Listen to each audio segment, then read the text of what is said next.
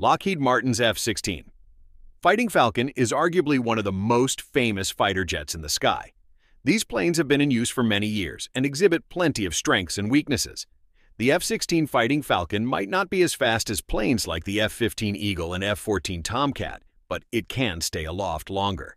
The United States Air Force has been using F-16s since 1976. The jets come in several models, such as the F-16A and the F-16B. The main difference between these versions is the number of seats. F-16As can seat one pilot, while the F-16B has room for two. While classified as fighter jets, the F-16 can fill a variety of roles. During Operation Desert Storm, F-16s frequently attacked airfields, military production facilities, and Scud missile sites. According to official fact sheets, the F-16 Fighting Falcon's flight range is over 2,002 miles. For comparison, the contiguous United States is approximately 2,800 miles lengthwise.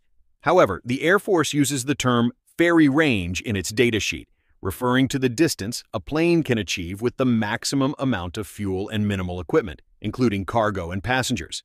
A fully armed F-16 will not be able to achieve this range, especially once it starts speeding and banking across the sky.